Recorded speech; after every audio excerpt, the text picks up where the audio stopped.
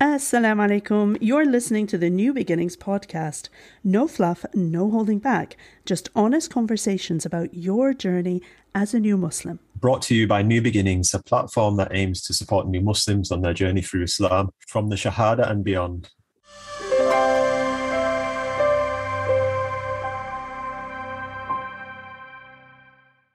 Assalamu alaikum and welcome back to all our listeners. This is the New Beginnings podcast. I'm Amanda, and as always, I'm here with our co-host, Sh Bilal. Assalamu alaikum, everyone. This episode, we're going to be looking at a very important question, and one that we frequently get asked at New Beginnings, which is, how do I know I'm ready to convert to Islam? Yes, for anyone involved in mentoring new Muslims or in Dawah, this is definitely something we hear a lot. To help us unpack this, we're joined today by not one, but three guests, mashallah. We have Samantha, Monica, and Martin with us today. Thank you all for joining us. So before we get into the main topic of discussion, can you all introduce yourselves and tell us where you're from? Samantha, do you want to go first? Assalamu alaikum. I'm Samantha and I'm from Wales originally, but I've been living in Australia for 11 years. I took my Shahada in March 2021, so I've been Muslim for just over a year now, alhamdulillah. I actually celebrated my 1 year anniversary doing Umrah in Mecca, and it was such a wonderful, life-changing experience. I pray we all get to go soon. Since taking my Shahada, I quit my job as a critical care nurse, and I've been taking the time to study Islam more in depth. And it's actually my dream one day to teach and help others. So you're joining us all the way from Australia.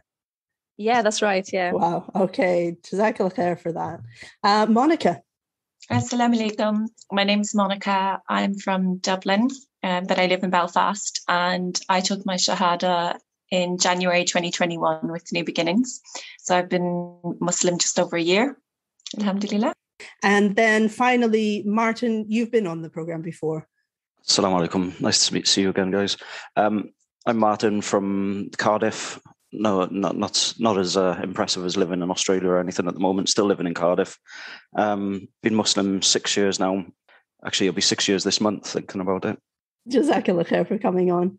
Okay, it's great to have you all on the podcast, and I'm looking forward to hearing your views on this. So the topic today is, how do I know I'm ready to convert to Islam? Now, obviously, this isn't an easy one-size-fits-all kind of question. Otherwise, we wouldn't devote an entire podcast to it. But as we are all converts here, mashallah, I'd like to ask us all to share. How long did we all take to convert? So between first encountering Islam seriously to actually taking the Shahada, how long did each of us take? Let's start with Monica. So to when I actually seriously was considering Islam, I think it was only about just over a month. So I had started the New Beginnings course in the December, and then I took my Shahada at the end of January. So yeah, it was probably only about 6 weeks. But I mean, I had, been interested in Islam for many years before that, since I was a child. So it kind of wasn't, I think it was just a natural progression, really. I mean, once I'd started doing the course, I instantly knew that I was going to do it. And then actually it was when somebody had said to me, what was stopping me from doing it. And I was like, I just need to be ready. And they were like, well, but if you already believe everything, you should just do it. And so, yeah, alhamdulillah, I did. So 6 weeks of actual in-depth study, but then years and years prior to that. Yeah. Wow. How about you, Martin? So my first encounter with a Muslim was 18 years prior to my Shahada. That wasn't me studying properly. So, but actual properly looking into it, reading books, and trying to work out how not to be a Muslim, because I didn't actually want to become a Muslim, was 5 years. I think a lot of that was because it was my own research, reading books. I didn't have proper guidance or a structure to follow or people to speak to try and find the best way to go. So yeah, 5 actual years of study, but about 18 years of actually being interested in Islam. Sheikh Bilal, what about yourself? So for me, I actually came across the Quran when I was about 18 or 19, I think, and I read a couple of chapters and then I just put it aside. But really, at that moment, I did actually believe everything that was in the Quran. And I didn't actually choose to enter into Islam. It just sort of like happened. They say, sometimes, we don't choose Islam, but Islam chooses us. So that was the case for me. It was like Islam chose me just by coincidence. I met somebody who was out preaching. He was a convert himself, and he was asking me about my beliefs. And I said, yes, I believe in the Quran. I believe in, everything that's in the Prophet Muhammad and everything. And he said, basically, your beliefs are already in line with Islam. You're already a Muslim, and you just need to announce it. And, I did that probably about a year and a half after, my first reading of the Quran. But when I converted, I didn't really know anything about the religion. I just knew that the Quran was true, and this was the right thing to do. So how about you, Amanda? That's a good question. I think between first meeting my colleague, who was also a convert to Islam, she was really sort of instrumental in triggering me to look into Islam, because prior to that, I was a complete Islamophobe. I knew nothing, and I knew all of the tropes. That was it. So between meeting her and actually taking Shahada was about 2.5 years. And it was about 2.5 years of sort of, like Martin said, not wanting to be Muslim because, oh my God, why would I want to do that to myself? But not being able to avoid it either, not being able to deny it anymore. So there was a lot of internal conflict in that sense that happened. But yeah, I'd say about 2 years, 2.5 years, subhanAllah. Oh, that's I'm interested in Martin. He said that he was trying to avoid Islam. So just like to know more about that, really. I think it's more about giving up my nuffs, like giving up the casino, the poker, just doing what I wanted when I wanted, not having to pray 5 times a day, all that sort of stuff, the core basics of Islam.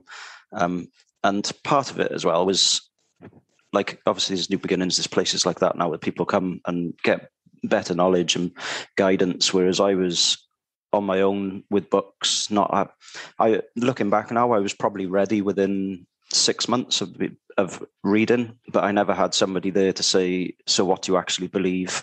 Okay, do you believe in the Quran? Do you believe in the Prophet, peace be upon him? Do you believe in X, Y, and Z? And I think Tanvir says it to some of the one of the guys involved in the new Muslim scene in Cardiff. He says it quite a lot to people, is you already believe in your heart, but you haven't actually spoken the words. So you need to sort of let it out and just say your Shahada. Because I think a lot of us at the time are scared just because of those things, like the thought of, I've got to change my life overnight, which is ridiculous now looking back. You think you've got to flick a switch and change everything overnight. But yeah, I probably would have taken my Shahada probably 4.5 years earlier if I'd had the right guidance, like New Beginnings and other organizations like that. No, so yeah, I think it was the case with me. There was a lot of fear.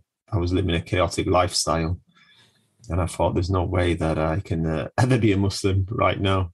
So I think that fear of maybe the unknown, or you think we have to make all of these drastic changes immediately, that does hold quite a few of us back from actually becoming Muslim. We've got Samantha back with us now. Alhamdulillah. Samantha. Testing. Yes, we can hear you. Alhamdulillah. Okay, great. So we were asking, how long did it take us to convert between encountering Islam seriously and actually taking the Shahada? From encountering Islam and to taking my Shahada, it took me about 6 months of going really deep and studying and reading and seriously asking a lot of questions to see if it was the right fit for me and all that kind of stuff. So my actual journey to Islam is a lot longer, and I cover all of that in my convert story, which New Beginnings has on the website. So if anyone's interested in reading that they're more than welcome to. But yeah, so it was, in a nutshell, I'd converted to Christianity, made a huge mistake, realized it wasn't for me. So I didn't want to make that mistake again. So even though in my heart, as soon as I started learning about Islam, I knew it was me coming home. I decided to really take the time to do it properly, like to go deep, to make sure that I was happy with everything, that there wasn't anything that I disagreed with, and just to be emotionally ready to take that step, because it's a way of life. It's not just a religion, it's a way of life. And it was important for me because seeking God is something I've done all my life, and I wanted to, make the full commitment. And so I found the New Beginnings team. The Firm Foundations was just about to start up, so subhanallah, it was great timing. And when I came to the end of that in February 2021, that's when I realized, I'm good to go. I've got the foundations of the faith. I know what I'm doing, sort of, and there's nothing else holding me back. I think it's interesting how you took the Firm Foundations course before taking Shahada.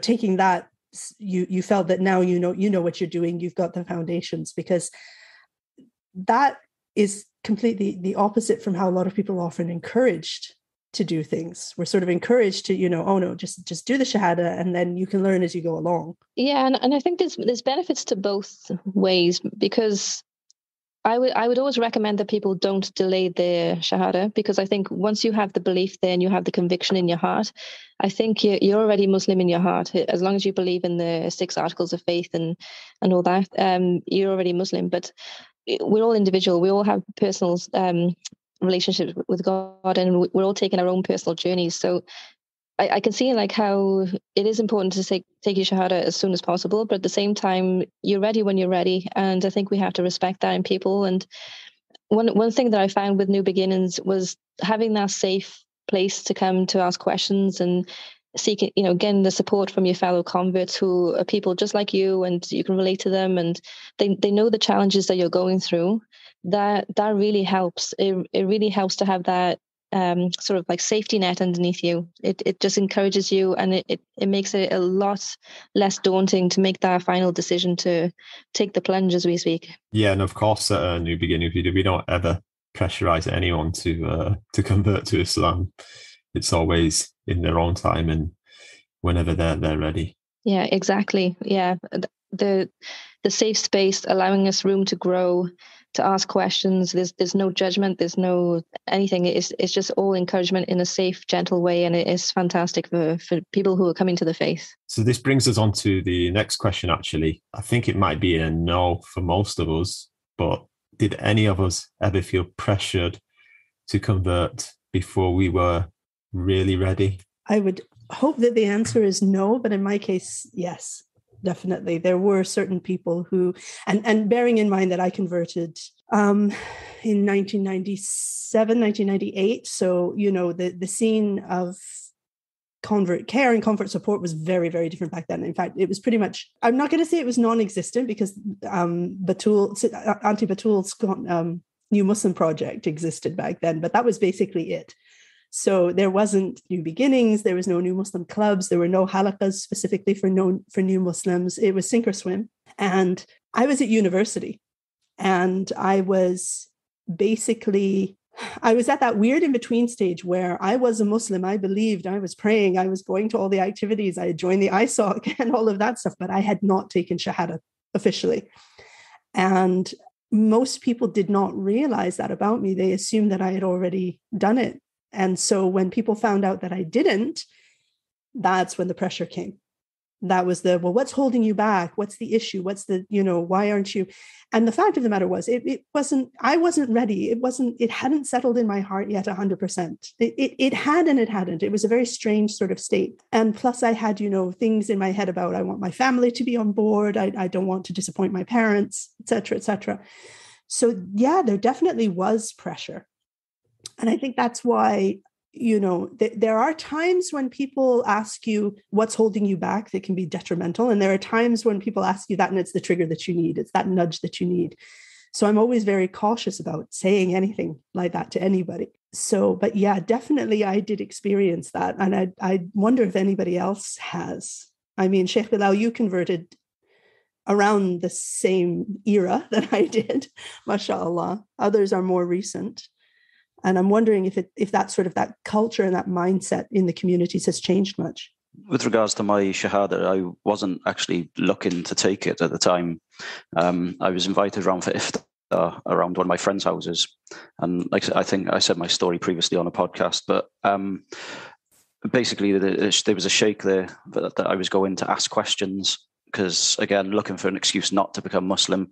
I thought I may be able to trip him up and get an excuse. But yeah, he made a beeline for me, being the token white guy in the room, because there was all Asians everywhere.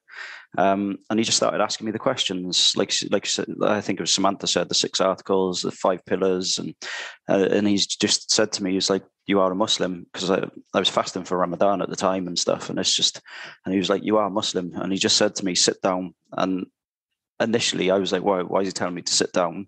And then he told everybody else to sit down, and I realized what was going on, and that was the kick up the backside I needed, I guess, because if it was left to me, my nafs would have kept saying, no, go to the casino, go enjoy your life, go do this or that. So in my situation, I think the pressure was a good thing, because I don't know if I ever would have got to that point, or I would have, because obviously we all know that Allah's got a plan for us. But yeah, I think in my personal situation, I needed that sort of little incentive, let's say, to take that step. Yeah, sometimes the pressure is a good thing. I was still very young when I converted, and I didn't really come across people who were actively inviting people to come to Islam, even though I had Muslim friends. But I think after like 2000, after I converted, and I realized there was this strong dawah scene where, people would go out into, the town centres or outside universities, and, they actively invite people to come to Islam. Sometimes they do need that pressure, but it needs to be done with wisdom. It needs to be done in the right way and not an aggressive manner. So, we used to see these dawah organisations going out, and sometimes they get quite aggressive, which is not the prophetic way, really. So sometimes pressure is good, yes. And we have the example of the Prophet Muhammad, where he invites Abu Sufyan to his family, and they ask him, "Why is it taking you so long, Abu Sufyan? He's a messenger of Allah." So it needs to be done in the right way, that pressure, and with a lot of wisdom, I think. I find it really interesting that you bring up the whole good pressure, bad pressure. I think that's really interesting. And one of the things that I really hate is, like when you're on the streets, I'm in cities and things, and you've got whoever they are coming up and trying to convert you, and they're trying to guilt trip you into their faith, and it's just not the right way. Like it just brings up walls. Like it doesn't help anyone to come to the faith under duress. And I think that's really interesting, like how you guys are saying that there is good pressure that will motivate you and give you the incentive to follow the right path, and then there's the bad pressure which will just turn you away, and that's the balance that we have to find as Muslims, as when we're giving dawah to people. It is finding that balance of when someone needs that bit of push, and then when someone needs a bit of gentleness and just that safe place to come to the religion by themselves. Yeah, I think what you've said is really important. And to be honest, I don't think that that's something that you can gauge unless you know the person you're talking to really well. Like, I would never, I've never met Monica before today, other than on a Telegram group, mashallah. I would never think that I can walk up to her and say, so are you ready?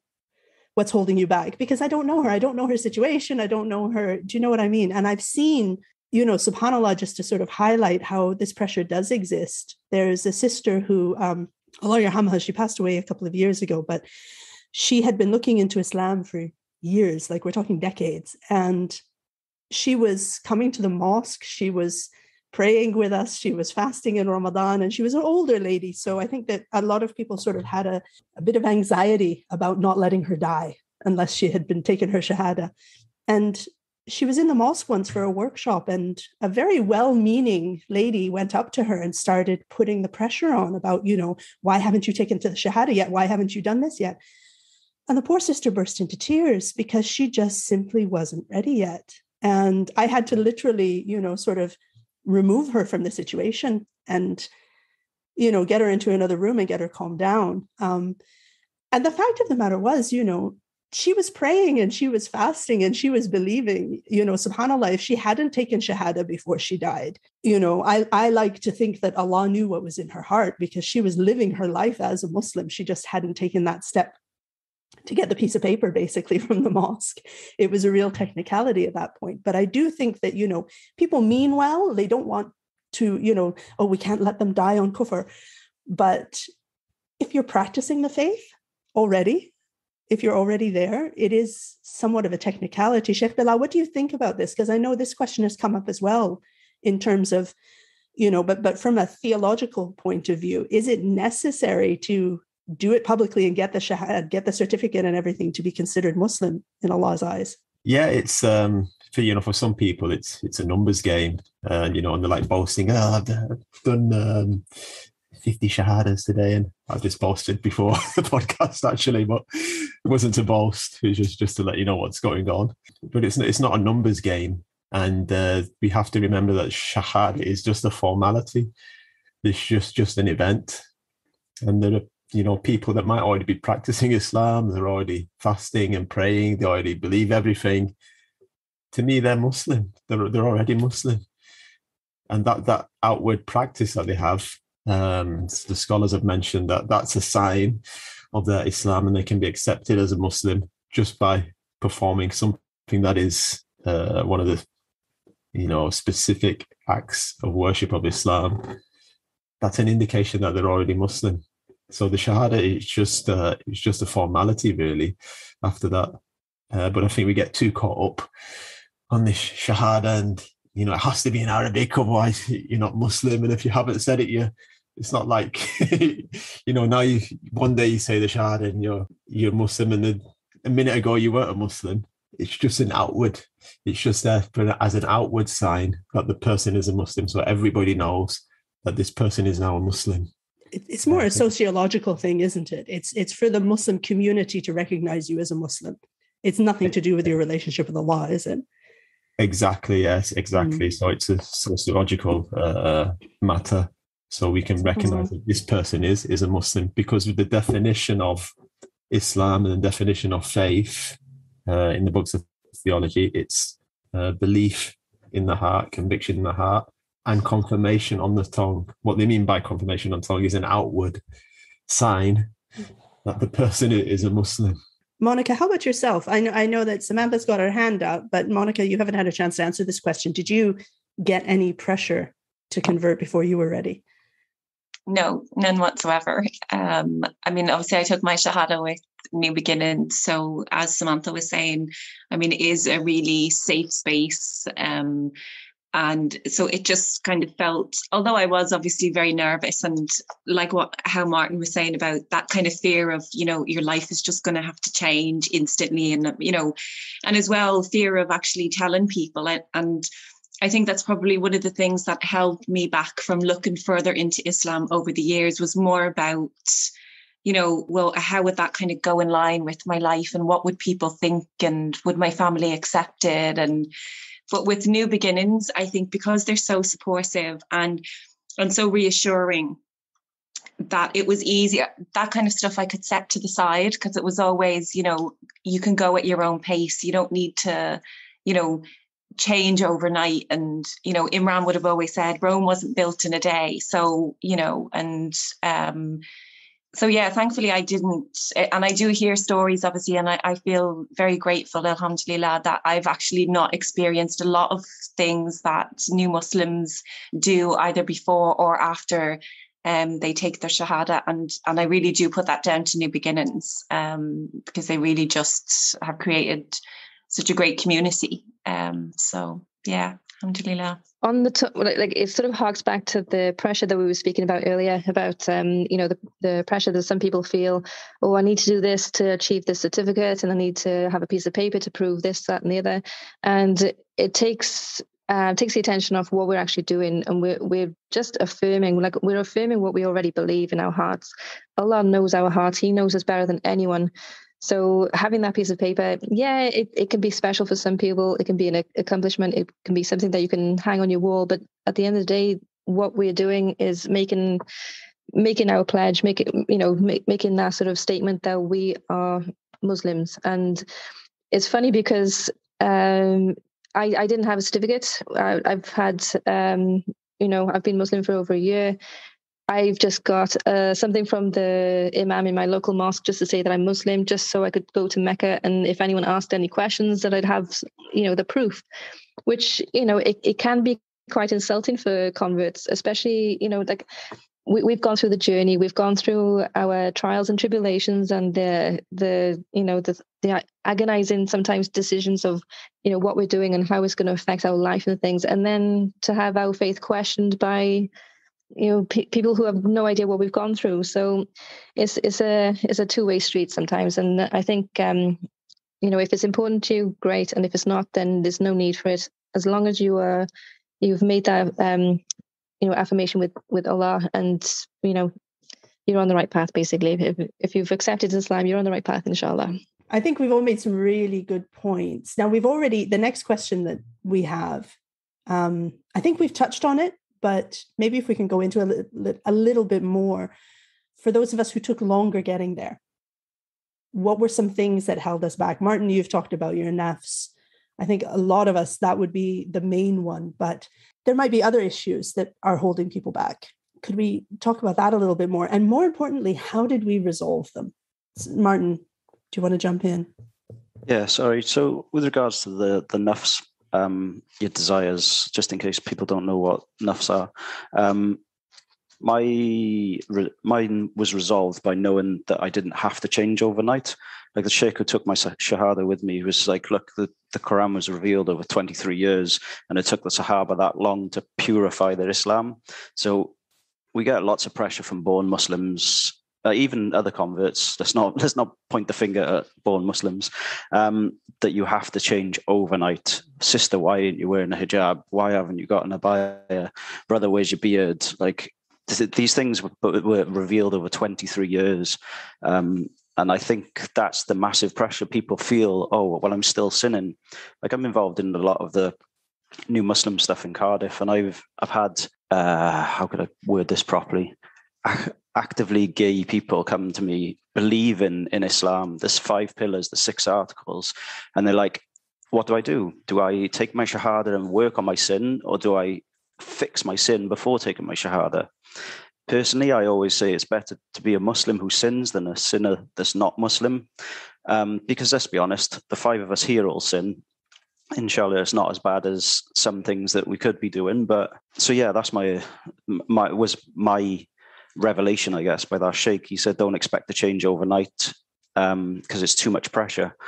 You can't flick that switch and become 100% Muslim overnight, because it'll be too hard and you'll break and you'll walk away. I think we both had a similar journey, Martin and I.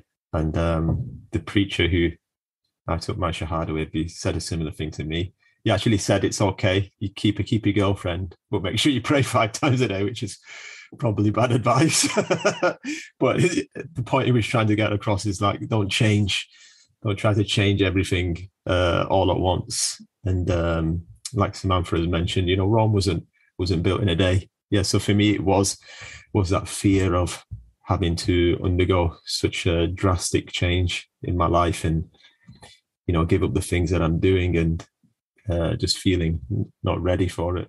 I think little things hold us back as well, like what society's going to think of us, especially for women, because obviously we have the obligation of the hijab, so we're a lot more visibly Muslim. So we sometimes become a target, especially if we're living in, not so understanding societies. If we're living in like where I was living before, in a very rural area, you might be the only Muslim in town.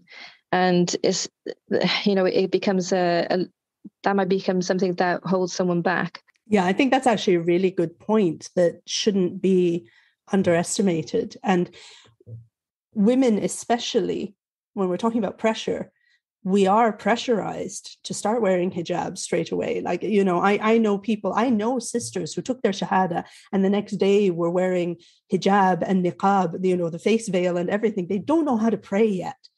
But they've had this family pressure because maybe they converted because they're, getting married to a Muslim lad or something like that. And they've got this extreme pressure to conform visually to what a Muslim should look like, but within themselves, they're not ready yet. And that can be very, very daunting, I think, and that can put people off too. Yeah, I was just going to say, I think kind of around that, about what other people, how they were going to take the news that I'd become Muslim, and particularly family and friends and work. And I think one of the good things about New Beginnings was that I didn't kind of feel, because they talk about taking your time, I actually didn't tell anybody that I had converted until 9 months later. So I was practicing, but I hadn't started wearing hijab. And actually, it was only after I'd started wearing hijab that about a month later, when, people were probably thinking, what's going on here, I then slowly started to, tell people. So the word spread. But I think remembering that actually there's no right or wrong way to do it. You don't have to tell everybody. I mean, if you decide to become Muslim today, it doesn't mean you have to go and declare it to the rest of the world straight away. You can take your time with it and find your feet. And I think it's kind of what we were saying earlier about, should you learn everything before you take your Shahada, or should you take your Shahada first and then, learn? And I think, as Samantha said, it's different for everyone, and there's pros and cons to both. And for me personally, I think if I had waited until I, knew enough, or I still wouldn't have taken it, because everyone's circumstances are different, how everybody learns and stuff. So it would have taken me a really, really long time. And even do we ever know enough? Well, exactly. I've just started level 2 with Sh Bilal, and he asked a question the other day, which I got the answer wrong. And he was like, Monica, that's level 1. We did that like in the first class. And I'm like, maybe I'm in the wrong class. But again, I think it's, we all have different lives and we learn at different paces. But yeah, I think what holds you back sometimes is it can be family and your environment. And I think for me, it was realizing that I could just keep this to myself until I felt ready. And obviously with the support of New Beginnings, I had that outlet to kind of talk to people about my worries and concerns and get advice. And so that really is helpful.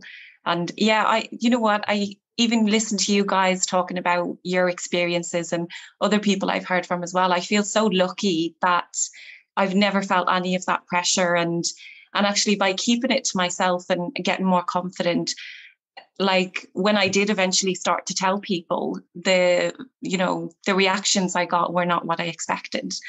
People were very accepting. My family, I just couldn't believe. I was expecting this, I'd done some bad things according to them, but this was going to be the nail in the coffin. We were, never going to recover from this. And alhamdulillah, they've, they don't always understand it, but they accept me. Same with work and even wearing hijab. I mean, I live in Belfast, so there's a very, very small Muslim community. I can be the only person in a hijab in most places I go, but I've never felt uncomfortable. I've never felt it's an issue with anybody. So I do feel very fortunate. Yeah, I just wanted to echo Monica's words regarding family. And I think that's one of the major challenges and obstacles for someone who's coming to Islam and converting and things. That's something that they worry about a lot. And for me personally, I still haven't told my family. I'm halfway around the world. I'm free to do what I want. I'm living my life as a happy Muslim woman. But I do recognize that, there is, it is going to be a time where I'm going to have to tell my family, and I'm praying and praying and praying that they accept me. And I ask you to keep me in your du'as because, I'm feeling more and more ready. I wanted to give myself that first year of just really becoming comfortable and strong in my faith to be able to answer the questions that are going to come, because, your family are your family. They're going to be concerned about your choices. They're going to be concerned if you've been brainwashed or, where you're getting your information from. So it was really important for me to have that time just to build my faith for myself and be ready, basically. So, yeah, I just want to echo what Monica was saying, that, for a lot of people, and, my thoughts go out to everyone who is, who's struggling, who might be kicked out of their house or might be rejected or anything. So we have to recognize that people face some real challenges in making this decision, and creating that safe space like community groups, convert care, all that kind of stuff is so important for these people. So the next question is, Did any of us experience major setbacks or crises of faith on the way? I'll talk about that because I've actually just recently suffered that. I'm okay these last couple of weeks, but I probably had about 2 or 3 weeks where I've got a lot of things going on, and something had happened which just kind of made me, I struggled with, the idea of having to accept what Allah decrees for us and what his plan is, and how do I kind of, like, if it's something that I don't want or I do want, how can I be grateful and just accept that that's the way it's supposed to be. So I actually had a few weeks of really kind of questioning whether I was up to, being a Muslim, or whether Islam actually was for me, because I almost had this guilt as well, that it was like, I don't think I can accept this, even though I know I should, and I know it's, but it's not what I want, and I'm not happy about it.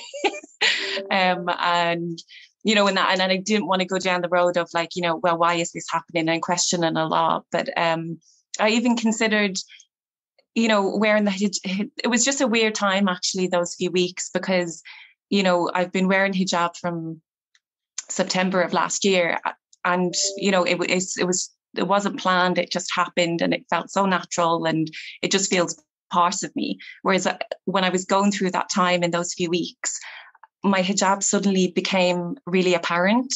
It was like I felt it, and I hadn't felt that before, and that was a real struggle. It was really upsetting, because it kind of had just come out of nowhere. And so, yeah, I really struggled with that. But, because new beginnings are so amazing, I reached out to Ramella and spoke to her about it. And, she gave me some really good advice, and that really kind of helped ground me and refocus. So, yeah, that was kind of quite difficult. I hadn't expected that, I suppose, because my journey has been quite easy so far, if you like. I'd never kind of, thought that there would come a point where I would question, is this really for me? Or I think it was more even that I'm not kind of, I'm not good enough to be a Muslim. I'm not like, I'm not strong enough for, but yeah, so I have experienced that. But I'm happy to say I've gotten over that little hurdle for now anyway. Alhamdulillah. I think that's a really common thing that a lot of new sisters, especially with hijab, can face. And it's rarely ever about the hijab, I've noticed. It's usually about something underlying. And then, like you said, suddenly your hijab feels very, very heavy on your head. And you start thinking, am I even good enough to be wearing this? Am I good enough to be? And for some of us on the way to becoming Muslim, on the way to being ready to take the Shahada, we start thinking like that, am I good enough to be like these women who I'm meeting with these sisters in Islam? Am I on par with them? Will I ever be ready? Will I ever be good enough? And, subhanAllah, like we've been saying, we all, let's be honest, none of us are good enough. We will only ever attain Jannah from Allah's mercy, not because we're good enough, not because we deserve it. So we shouldn't let that hold us back from trying to achieve that mercy. And subhanAllah, Allah's mercy is there because we are so flawed, because we are so, sinful and making mistakes all the time and so on. And I think too, subhanAllah, our journeys aren't linear.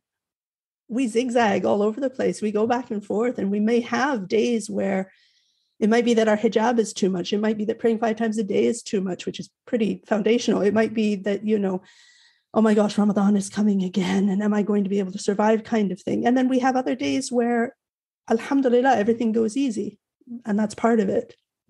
SubhanAllah. Martin, you wanted to jump in? Yeah, I don't know whether I'd call it a crisis of faith so much, but it was the loneliness after taking your Shahada, after all the hugs and kisses and, oh, alhamdulillah, welcome to the brotherhood. And then it's like, off you go then. And then you're left to your own devices. Because I didn't have something as like New Beginnings or a New Muslim Club, or something. I didn't actually know of any of this sort of stuff. So if I had that, then I think it would have been good to have that community. But I was properly just in my own house, doing my own thing, living in Caerphilly, which, yeah, there's no mosque. It was like, so it was so where do I go now sort of moment. What do I do? Have I made the right decision? Because your old lifestyle doesn't fit with your new lifestyle, and you just got nobody to speak to or go to. So yeah, it was a tough time. And then I was working in Newport, and it was only because of the Jummah on a Friday that I met someone, and they helped guide me to. It was AIRA at the time, going through their course. I think it was Monica who said that she was struggling to answer the question from the first session, rather, which should have been known for the second session. And I find that we all do that. We all compare ourselves to others. We all learn at different rates. Like, you'd look at a Muslim who took a Shahada yesterday and he already knows Al-Fatiha, and I've been Muslim 6 months and I'm struggling with it. And I think that causes a massive crisis of faith to some people, because they think, I'm not good enough, I'm not practicing, I'm not where I should be. It's not a race. We all go at our own journey, and we should never compare ourselves to anybody else. I think that's a really good point. The support is really important, even before taking the Shahada, like for people who are interested. Yeah, just to echo what seems to be the key theme here is the highs and lows of Iman. So, when you first convert and you're in that high, you're happy, it's all the hugs and the kisses and you feel wonderful. And then it's the following months, and then it's the struggles that you face, there's the little challenges, it's the perceived judgments that you might have and things. And it's the case of learning where to go when you feel like that. And one thing that I'm guilty of is sometimes when my iman is a bit low, I'm feeling a bit down, I tend to forget that I can go to Allah. I can hit my mat and pray and just speak with Allah. Sometimes we go through the motions. We're praying salah. We might be doing dhikr if we're of a mind to. And we're forgetting that we can actually just sit there and speak with Allah, and that's something that I'm working on, and that that's something that I'm having to remind myself sometimes, is that when times are difficult, that's when you turn to Allah, and He will always be there for you. He's the one constant in your life, and that's what gets me through. Like when Islam is a lifelong journey, and we have to accept the fact that we're going to have ups and downs. But Allah, inshallah, will always be there for us. MashaAllah, that's really poignant and a good reminder. I want to share 2 experiences that I had before I actually took Shahada, which were, I don't know if I want to say that they were setbacks, because for me personally, they didn't set me back, but they were definitely evidence that when you're looking into Islam and considering Islam, Shaitan is doing his best to make sure that you don't get there. I had 2 experiences, and both of them with my friend Gulnaz, who I'm going to give her a shout out right now. She's the sister who took me to take Shahada. Absolutely beautiful sister. Anybody ever wants to learn Islamic calligraphy, she is your person. But she took me to London Central Mosque for Jummah one day. And this was a couple of months before I actually took the Shahada. And a woman, when I was going into the women's area, there was a woman at the door who clocked that I was not Muslim somehow. I don't know how, because I was wearing hijab, but she somehow clocked that something wasn't quite there with me. And she asked me how long I'd been Muslim. And I said to her, I haven't taken the Shahada yet. So she made me sit outside. She wouldn't let me into the prayer area because, and I quote, "You're not clean yet." And my friend was shocked. She was absolutely shocked. And subhanAllah, a couple of the women in the prayer area heard her say this and had a go at her. And next thing I knew, I had all of these women shouting at each other in Arabic over my head. I was fine to sit outside and just observe. I could do that if that was the rule. But they were arguing about this over me. And I think that was probably one of the most upsetting experiences I've ever had. The fact that my existence triggered a fight in the mosque, subhanAllah. So that was one. The second one was the day before I went to the mosque to take the Shahada. As I said before, I was at university and I was into everything that the ISOC had going on, I was doing. And I was at SOAS, which is School of Oriental and African Studies, a very, very big Muslim community in that university and very political. So I went along to an event that was about Israel and Palestine. Like, talk about out of the frying pan into the fire. And I decided to go along to this event because I thought it sounded interesting. I was interested in the issue. I knew nothing about the issue, but I was interested in it. That event got hijacked by a particular political Muslim group who were very, very vocal. I will not name them. They don't exist anymore in the UK, but they were very, very loud. And lots of shouting and lots of telling people that they were going to hell. And there was a Jewish girl sitting next to me who was so scared that I just instinctively hugged her. And I was like, they're all full of hot air. Just ignore them. They're just young men. They don't know what they're saying. Don't worry about it. And next thing I knew, because I'm trying to comfort this poor young girl, I've got this guy who's probably about 6'2", massive guy, thobe, big beard and everything, comes shouting at me that I'm going to the hellfire unless I accept Islam. And I remember I just looked at him and I went, you know what? I was going to go to the mosque tomorrow to take Shahada, but you're making me think twice. And he wasn't making me think twice. I knew that this kid was like just a bunch of hot air and not representative of Muslims. But subhanAllah, it so easily could have gone another way. And there could have been other people there who they did put off completely. And alhamdulillah, I said what I said to him because it shut him up. But, these were two things that sort of said to me, somebody doesn't want you to be Muslim. Why? And it really made me sort of think deeply that, am I on the right path? And alhamdulillah for Allah's hidayah, for Allah's guidance, because, I realized from those experiences that, no, this is the right path, because these are the same kind of tests that Muslims have always gone through.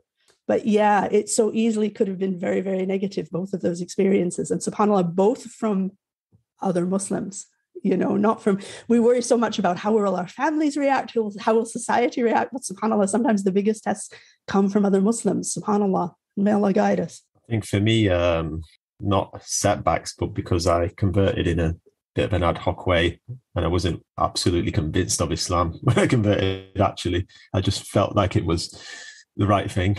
It was more like the more that I went on and the more I learned about Islam, the more guidance and grace I received from Allah.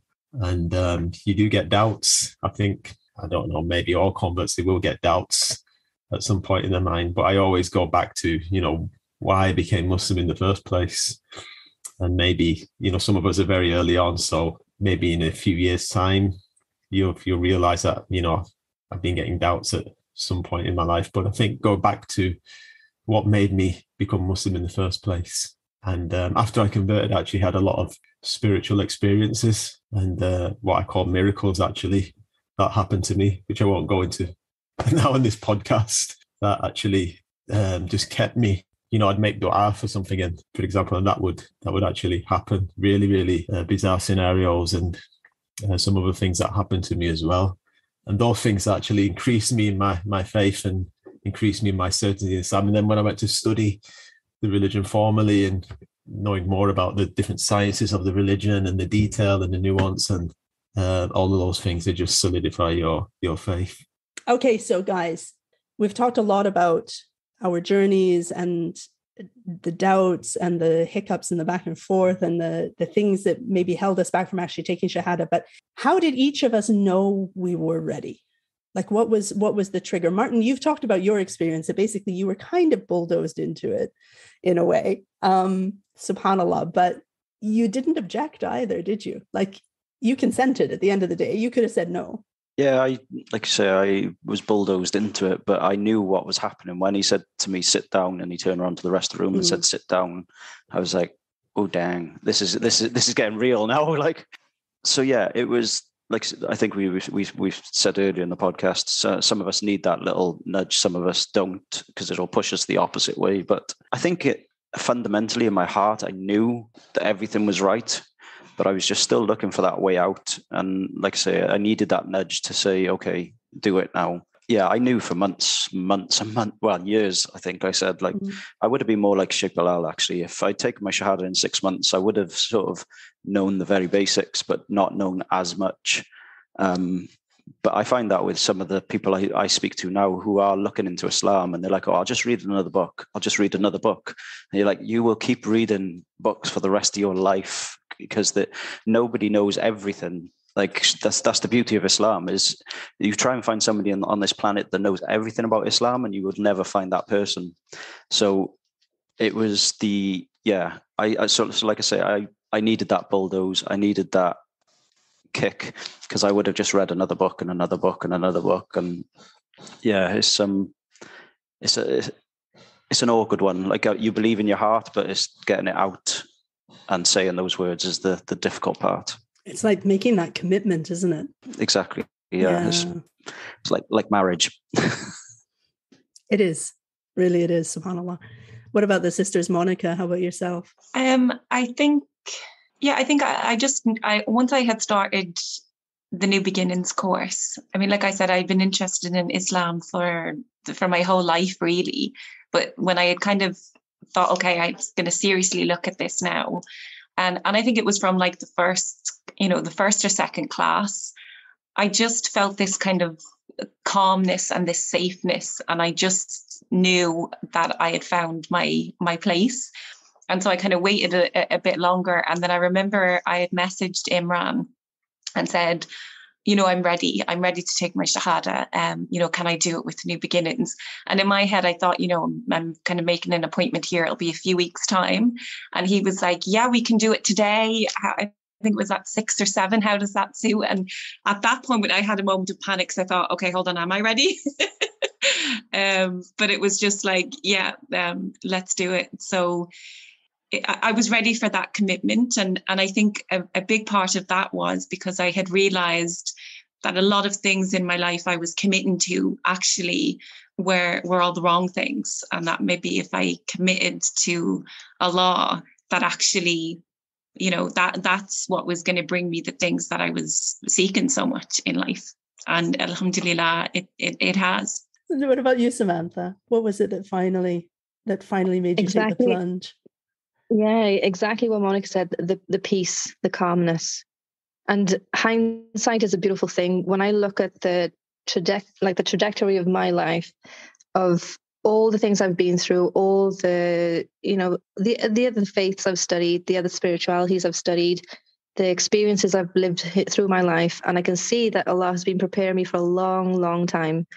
And, subhanAllah, things happen for a reason. I've always believed that. And once I can see why I had to do this and I had to do that to get to where I am today. And you can't regret anything because it's brought you to where you are today. And as soon as you make that intention, Allah helps you so much, because I made the intention to find out about Islam, and then opportunities just fell into my lap. Like New Beginnings popped up.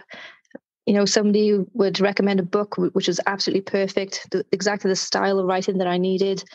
Things that would, pop up, like Sheikh Bilal was saying, you make dua and then things happen. It was just incredible. All the synchronicities that I found in life that I hadn't seen before. When you're asking God for a sign, it only happened for me when I started researching and studying Islam. So, like I said before, as soon as I started investigating Islam, I knew in my heart that this was me coming home finally. And it was just the case of, I'm a perfectionist at heart. So I knew that if I'd had little struggles with prayer and things, that I know that it would damage my self-esteem and create little obstacles. So I knew that I wanted to study enough to not struggle and have a foundation of knowledge to know basically what I needed, the essentials that I needed to fulfill my obligations as a Muslim. And once I'd ticked those boxes, I was good to go. And subhanAllah. I think I was really similar to you, Samantha, with wanting to get all the boxes ticked and be able to sort of fulfill my obligations before I took the plunge. I remember I set myself a goal of, I wanted to learn how to do the 5 daily prayers in Arabic before I took the Shahada, because I thought to myself, once I take the Shahada, I don't want to miss any. And that was something that I set for myself, which meant that about 6 or 8 months before taking Shahada, I was praying 5 times a day. and in Arabic, subhanallah. And now when I see sisters who I'm mentoring and they're like, oh, I've been Muslim for a year and I still haven't memorized how to do this and how to do that. And I'm so casual about it. And I'm thinking, is this like a bit of a double standard that I set for myself that goal, but for others, I think, no, it's, step by step, everything step by step. But it brings us to the point that everybody's journey is going to be different and unique and individual. And if you're ready when you know nothing, you're ready when you know nothing and you build it up, like what Sh Bilal was saying. If you feel that you have to know how to pray and have to know, okay, do it that way. At the end of the day, it's going to be what Allah has written for you, isn't it? Subhanallah. So the next question is, what if there's a serious worldly issue holding them back? How can we help a person who may feel their situation won't allow them to be Muslim? I don't think this is something we can underestimate the impact of. Martin touched on it, saying that he's had people who are, from the LGBT community saying that, but they believe. And I've had the same experience. I've had, sisters who want to be Muslim, but they are gay. How do they deal with that? Lots and lots of women married to non-Muslim men who want to convert, and their husbands, are of varying degrees of acceptance. What can we do about this? I mean, it's very touchy, isn't it? Do you guys have any suggestions? I'd just like to jump in and just, from my perspective, it's just basically reinforcing that Islam is for everybody, and it takes it's belief, not circumstance, that allows us to be Muslim. So it's a case of developing our compassion and our understanding, and our, being that welcome door rather than the closed door. So we are the face of Islam after all, and we have to, be there for people and provide them with a safe place to explore this religion in a safe space. And I would hate to think that I put anybody off converting. That would be the worst thing possible. And so I think what we can do as Muslims is to try and remember to deal with people in kindness and compassion, and recognize that everyone has their own challenges, and they are tested in different ways to us. What's easy for us might be difficult for them, and I think it's just a case of compassion. Yeah, it's really well said, Samantha.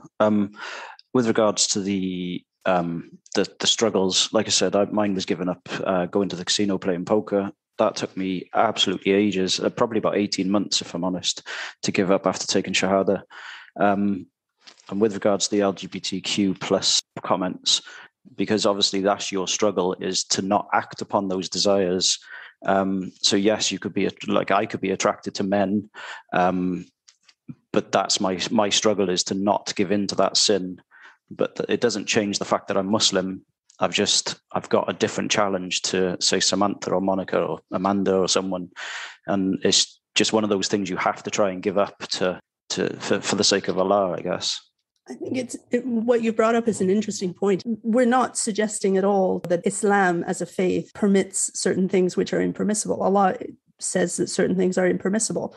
We don't follow our desires in this life. And by controlling our desires for Allah's sake, there's great reward in that, regardless of what our desires are. Our desires could be gambling. Our desires could be drugs. Our desires could be, haram, intimate relationships of any nature. It doesn't matter. What we want to do as Muslims, to the best of our ability, is live our lives for Allah's sake and according to what His Messenger ﷺ brought. And all of us at some point will trip up, and that doesn't take us out of Islam. And because, and I think I said it earlier, subhanAllah, we're not admitted to Jannah because we've done so well. Inshallah, we're admitted to Jannah because of Allah's mercy, because He forgives the times that we do trip up, because it's inevitable that we will trip up. And I think that this is something that, if there's anybody out there who thinks, well, I can't become Muslim because of this, or I can't become Muslim because of that, these aren't barriers. Allah sees your struggle. They are difficulties, they are challenges, and nobody's, minimizing that at all, but they shouldn't be barriers to you asking Allah for His mercy and asking Allah for His guidance. I think that a lot of these things, society makes them out bigger than they actually are. But I think that, we have a lot of issues that are big struggles, but by turning to Allah and asking for His help with them, you'd be surprised where the help comes from, subhanAllah, and where the ease comes from. But we have to turn to Him and ask for it. Sh Bilal, what would you say about these issues? Like if somebody came to you, for example, let's say that a woman came to you and she's married, She's been married for years. We had this happen recently. There's a couple of sisters like this in Cardiff. They've been married for years. They've got kids. Like, we're talking 20 and 30-year marriages, mashallah, and their husbands are atheists and they want to embrace Islam.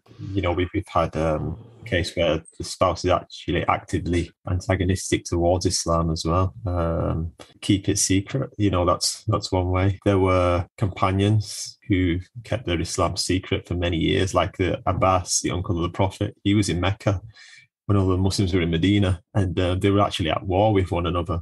But he was actually a Muslim at the time, and he was actually hiding his Islam. And we have the case of the Prophet's daughter as well. I think it was Zainab. She was married to, I think his name was Abu al-As, and he was a polytheist. She was in Mecca, and the Prophet was in Medina at the time, but she was a Muslim, and the husband was a disbeliever. So it shouldn't hold you back. If there's fear for your life, then keep it a secret. Don't tell anybody. And like Samantha said, you are Muslim because of your belief. So we don't judge people. It's not our place to judge people. If somebody says they believe in Islam, then we'll accept them with open arms. Regardless of what lifestyles they're living. There were companions who drank alcohol, and some of the other companions, they would speak bad of them. And the Messenger of Allah says, don't speak bad about him, because this person, he loves Allah and his messenger, but he was drinking.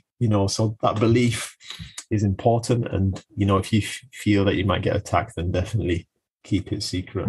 One last question then for everybody.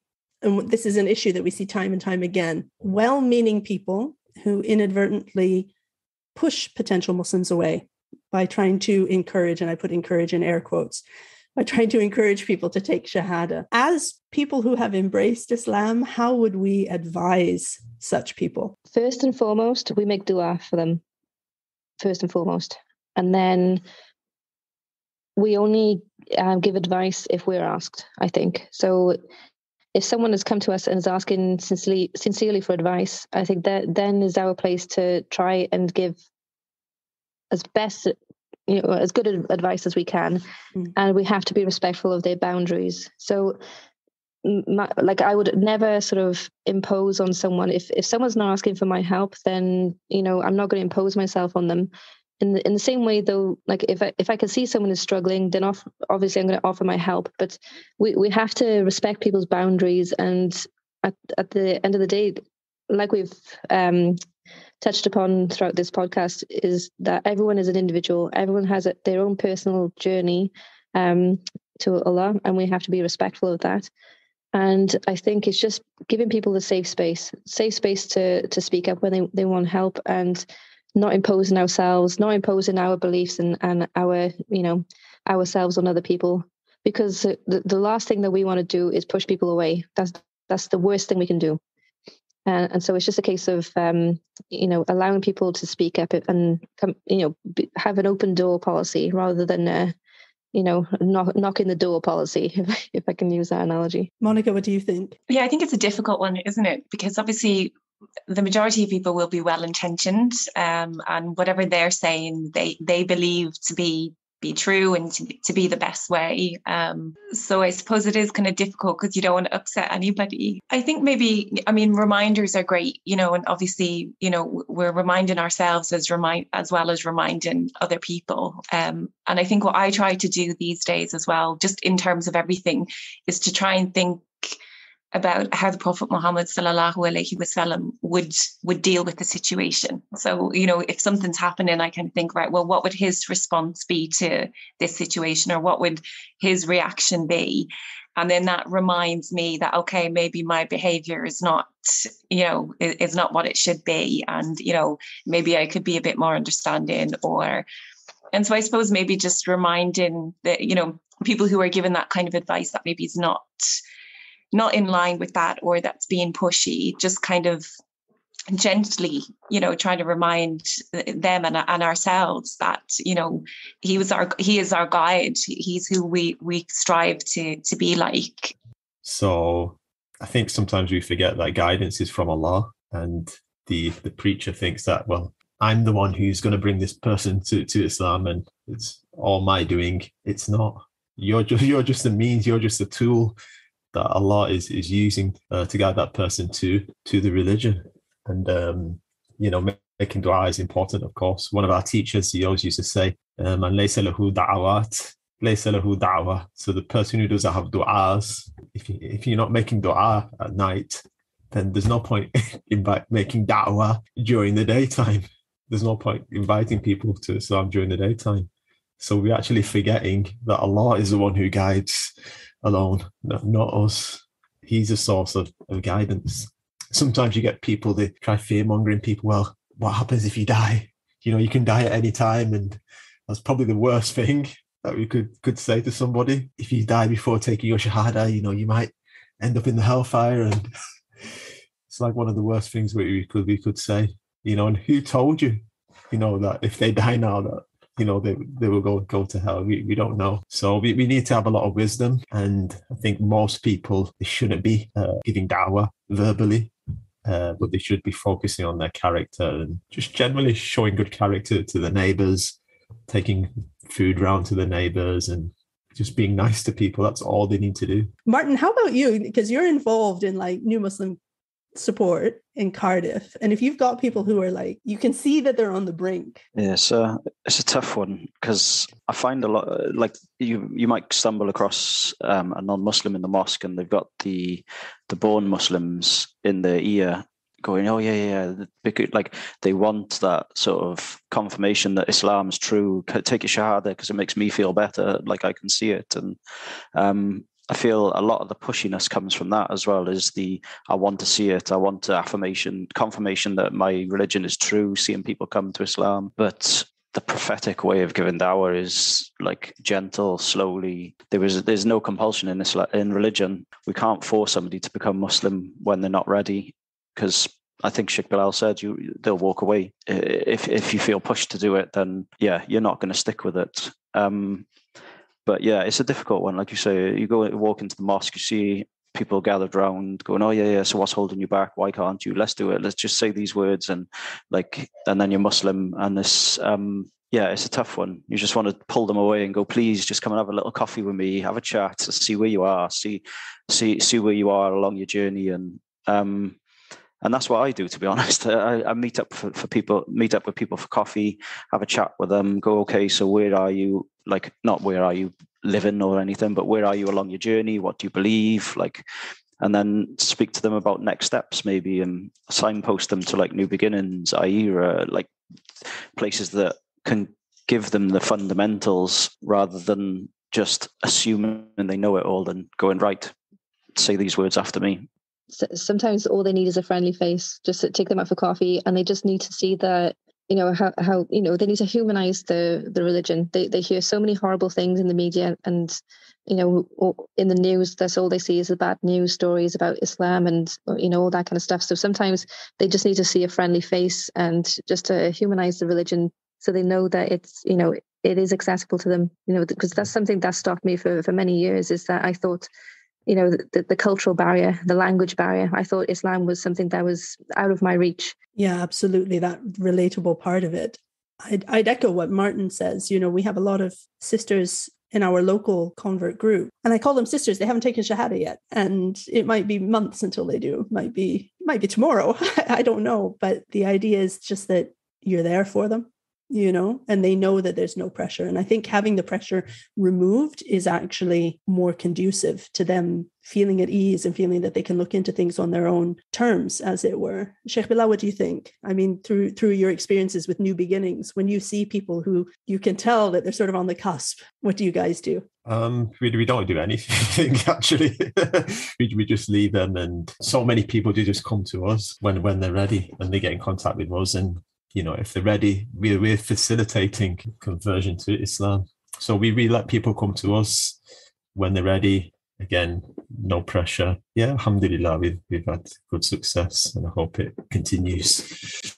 Yeah, so, well, sadly, once again, we've come to the end of our time, and it's been a great topic, riveting topic, and I'm sure we could have gone on for a lot longer. Jazakumullah khair to Martin, Monica, and Samantha, all the way from Australia, for joining us for this discussion. And of course, to all of our listeners for tuning in yet again. Assalamu alaikum, and thank you so much for having me from Australia, and nice to see your faces finally. Assalamu alaikum. Thanks very much for having me. Assalamu alaikum, guys. Thanks for having me. Hopefully I'll speak to you again soon. That's it for another episode of the New Beginnings podcast. We do hope you enjoyed this episode. Please share on social media and with family and friends. Yes, please do share and subscribe. We're on all major podcast platforms. Inshallah, we'll see you next time. I look forward to it, but for now, thank you for listening. Until next time, Assalamu alaikum wa rahmatullahi wa barakatuhu.